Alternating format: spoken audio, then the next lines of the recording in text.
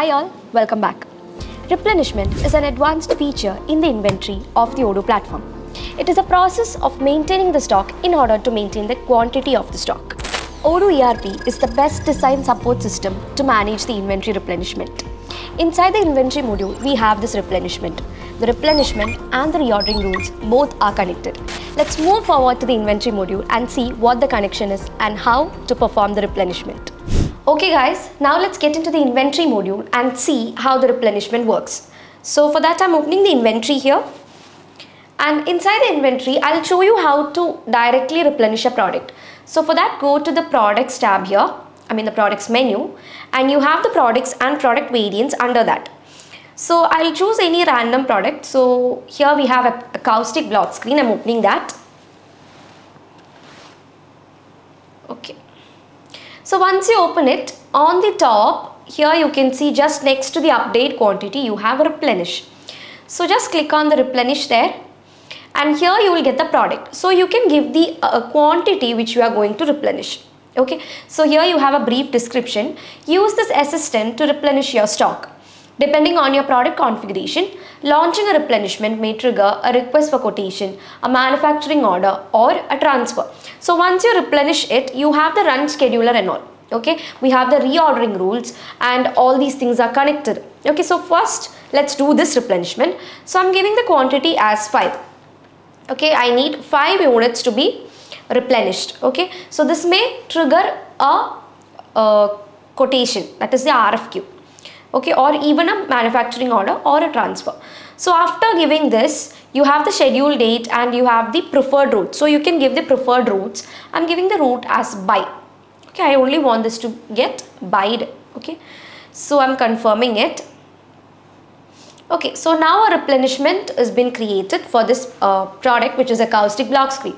You can see this directly in a menu. That is, we have a separate menu for replenishment. For that, you have to go to the operations, and there you have replenishment. So if you open it, I'm removing the filters. So we'll open each. Here you have one.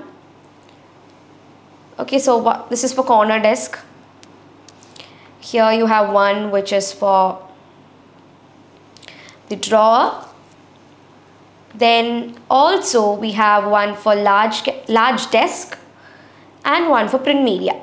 So this is the replenishment window. Okay, so here you can create new replenishment. Okay, so if you just click on new, you can choose the product here. So I'm choosing the product as acoustic block screen. So let's search. So here's the acoustic block screen, and I'm setting the route to buy itself. Okay, then you have the vendor selection, that is from which vendor you are going to buy. If you have set it one inside the product, means you don't need to give one here.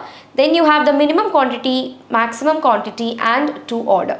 So I'm setting the minimum as 5, maximum as 10. So there must be a minimum of 5 quantity and a maximum of 10 quantities.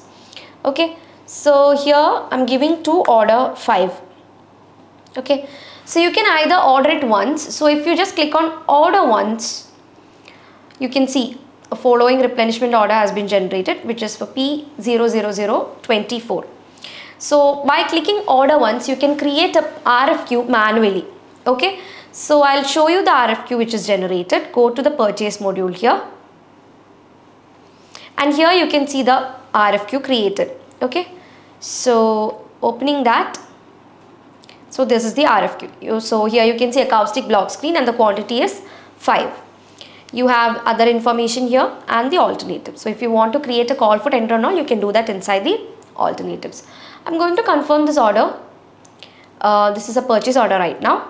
Let's receive the products,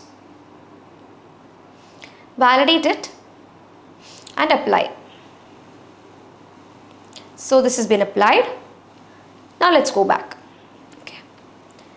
So let's go back to the inventory. So that's how you manually click and generate an RFQ, that is order once. Now if you open the replenishment, I'm going to create a new one. So that one is being gone from there. So let's add customizable desk. Okay, so you can see the forecast for this one is 65. giving the route as buy, and here you're setting the minimum and maximum and to order as 5. So after giving this, here you can see automate orders. Click on that. Okay, so there is no matching vendor price. So what you have to do, go to the purchase tab, add a vendor to this. Let's add Anita and a price which is 50. Go back. Okay, now let's automate the orders. Okay, that's done. So what happens is that the orders and all will be automated. Okay. Now under the configuration, we have one more thing, which is the reordering rules. Okay. So here you have certain rules. That is, you are setting certain rules. Like for a product, you are providing the location, the on hand, the forecast, the preferred routes, the vendor, minimum quantity, maximum quantity, and how much quantity has to be ordered. Okay. So here you can see the customizable desk. We've given the preferred route as buy. So this is the one which we created right now there in the replenishment. Okay, so you have 5, maximum quantity is 10. Okay, and to order, I'm giving it as 5 itself, 5 units. Now you have, you can see this as buy. Now, okay. You have the option to order it manually here also. Click on order once.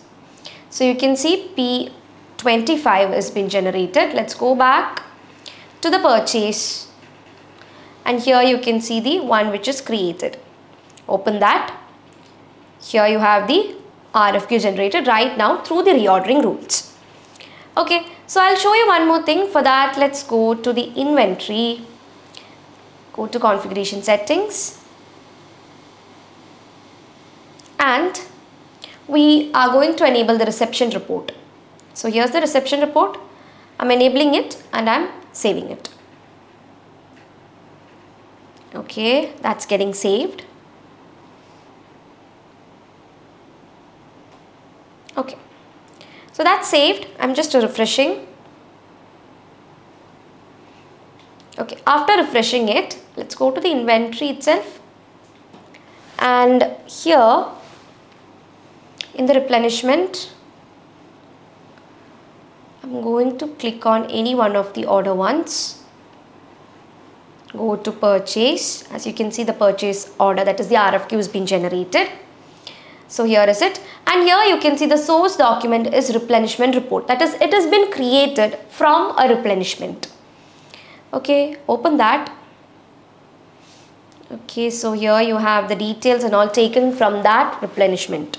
Okay, so the source document is the replenishment report. So from a replenishment report, from a replenishment also, you can order that. That is by manually or even automatically you can order this. So confirm the order.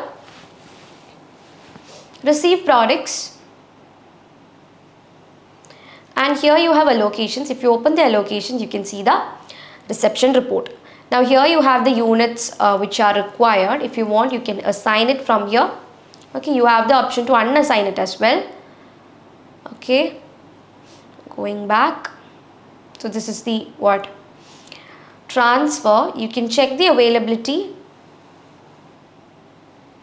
Okay, so here you can see it's reserved. Okay, so this way also you can generate the RFQ for a required product. So replenishment is basically to update the stock and all. Okay, you have to maintain the quantity of stock which you have on hand, right? So the reordering rules as well as the replenishment, both are connected, and through a replenishment you can just click on order once and an RFQ can be generated. So that's about the replenishment. That's all we have for you in this video. Thank you so much for watching. See you in the next video.